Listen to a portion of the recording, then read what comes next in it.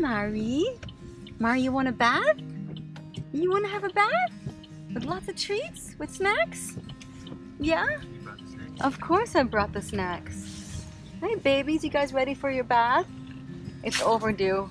We went camping. We were out for a week in all kinds of different environments. Oh my God, Titus, you're that tired? Really? Really? Yuna? You want to have a bath, Yuna? And this is what it's like to have Huskies, and this is considered pretty clean. But yeah, when you live with Huskies, just embrace the fur. Embrace all the hair everywhere in the car, in your nose, in your hair, in your coffee, in your lungs. Exactly. Titus, you want a bath? Yeah, with snacks? Mari, you too? I want the snacks, but I don't want the bath. It's super important to have a calm environment before you do anything. That's why you see JC making them lay down and relax all the way, see? And he's gonna make sure that they stay that way. Try to stay. When you create a calm environment, they stay calm, and you have a much better experience in anything you do. If we wouldn't do this, they will go crazy. Good girl.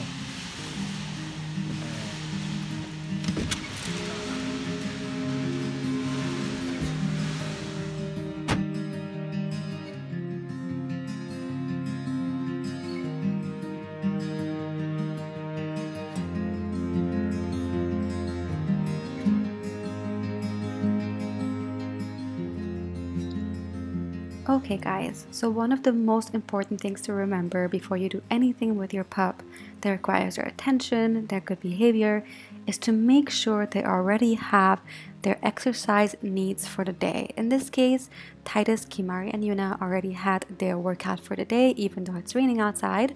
They still had their exercise, so they feel good, relaxed, and now we can get on with the bath. So here I'm putting on an apron. If the location that you're going to doesn't have that, I highly recommend that you buy it. It's something that keeps you waterproof, and I'm also wearing a rain jacket and rubber boots. It's perfect.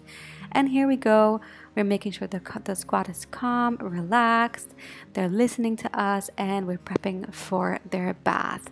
There's dogs around, there's lots of people around, but they are behaving really, really well because we're consistent with their training. Okay, so here are the tools we bring from home: the pin brush, the Zoom Groom, the slicker brush, and a small towel too, sometimes for the face. Everything else, the big towels, the hypoallergenic shampoo, face wash, and conditioner, which has been diluted in big bottles of water, is provided by the location most of the time. Okay, so here we're starting with a pin brush. That is meant for detangling any possible knots or anything that's stuck, so later on in the process it doesn't hurt when you go through the grooming, because you want to make sure it doesn't hurt so it remains a good experience, and you just go in the direction of the coat, you brush it till it's all detangled. And remember, affection, treats, smiles, feeling good, feeling happy really makes this experience so much more positive than rushing through the process.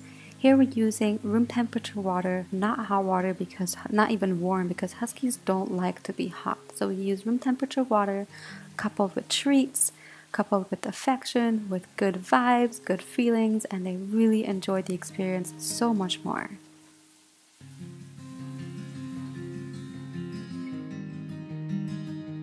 The girls are still chilling, still relaxing. It's perfect. I just go back to check sometimes to reinforce that positive behavior. Wetting a coat thoroughly of a Husky could take some time, but you want to do that because the next step is shampooing.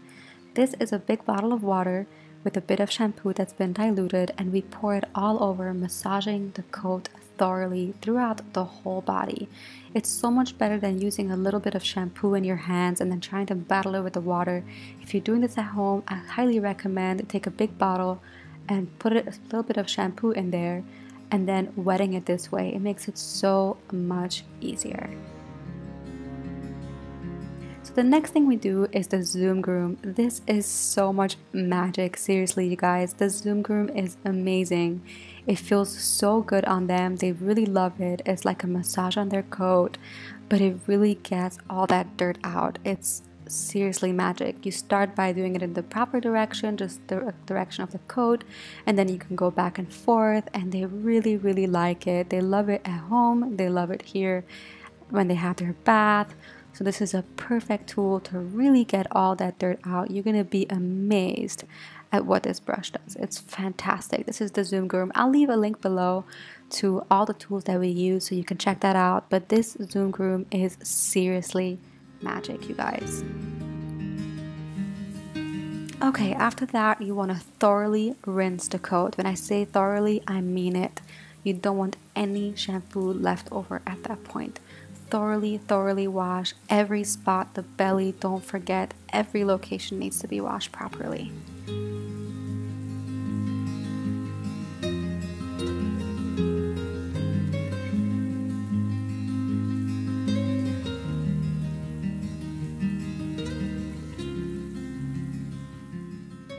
Okay, so the next step is the conditioner that's also been diluted in a big bottle of water.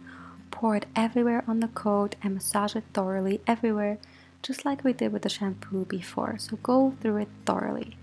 After that, we're going to be using the slicker brush that is going to take so much of the hair out. But before we go into that, I just want to reiterate what I always say. Be gentle. Be very gentle when using these tools, because if you push the brush in too much, it can hurt, and we never want it to hurt. But using the pin brush only when you have conditioner on the body, not shampoo, and not when it's dry or wet, but just when it's conditioner wet, is amazing, because it will get all these hairs, these loose hairs out. It will save you so much time later. Look at the amount of hair I'm getting out, and this is not even shedding season. This is a normal time, and we do this pretty often, so we always maintain the coat as hair free as possible. I mean, I should say shedding free as possible, but yeah, really get into it. It's magic. You guys are not going to believe how much hair comes out, and also how easy it is to do, because there's conditioner in the coat and it makes it painless for your pup. It's fantastic. And keep adding more conditioner. It's okay. Just go through the process, brush, add conditioner till everything is completely done.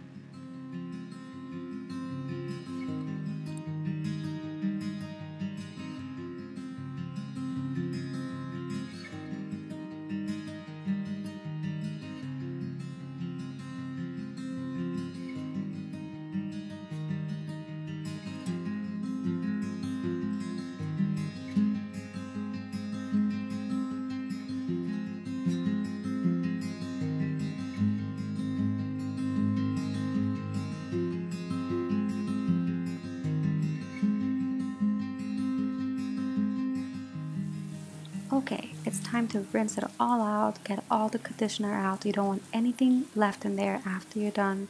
So pay attention, take the time, and get all the conditioner out as much as possible using room temperature water. This makes Titus happier. Okay, so the next thing is usually the most sensitive part for dogs. It's washing the face. So you can see I'm reiterating this process with treats, with affection, with a very calm state of mind. And this way they actually enjoy it, or at least go through it without hating the process. So the first thing I do, kisses of course, but after that is wetting the face cloths thoroughly and applying a little bit of this diluted face wash, just a tad, it doesn't need much, and then squeezing out the towel as much as you can so it doesn't have dripping water. And you start washing the face. Be gentle here and do it everywhere. You don't want to go on top of the eyes. You want to go around the eyes, around the ears, and the whole face, the muzzle, everything. And just hold your other hand on the other side to control it and give them affection, and really spend that time with your pup connecting. And you'll be surprised that they will like it, you know, they won't hate it. And just don't forget the treats, it always helps. You also want to keep in mind not to put water in their ears. It's not good for them and they don't like it. So that's why I don't spray any water next to their ears, because it's not a good thing to do. After that, I rinse the face cloth thoroughly, give some extra treats, squeeze that face cloth out properly, and I use it to rinse the face again with the same process like shampooing the face. So I do the same thing thoroughly, and I do it twice. So once shampooing, twice rinsing, and if you feel like you need another round, you can do that too. But this really cleans up the face, and you don't need to be putting them through a dramatic experience, because spraying water on a dog's face is not necessarily a good thing. So using a face cloth and using as minimal amount of soap as possible or shampoo as possible is good, and using a soap that doesn't hurt. Okay, here comes the shakey Mari, a snack for a shake. Get all that water out, come on girl. There you go, there you go. Let's see Titus shake what he got. Okay, always a snack for a shake, that's how it goes. There we go. We usually ask him to do this twice, and it really helps out with not having five towels per pup, you know? It really helps. So after that, I use a towel to first wipe the face, because that's their most sensitive part where they don't like water. And then I go through the entire coat of wiping it. It usually takes about 2 towels per pup to get the most of the water out. And I also remember to do their paws, their legs, everything as much as possible, because huskies do retain a lot of water in their coat. Titus is the only one that loves getting his coat blown out. He really likes it. It gets a bit more of the hair out, but he just generally enjoys it.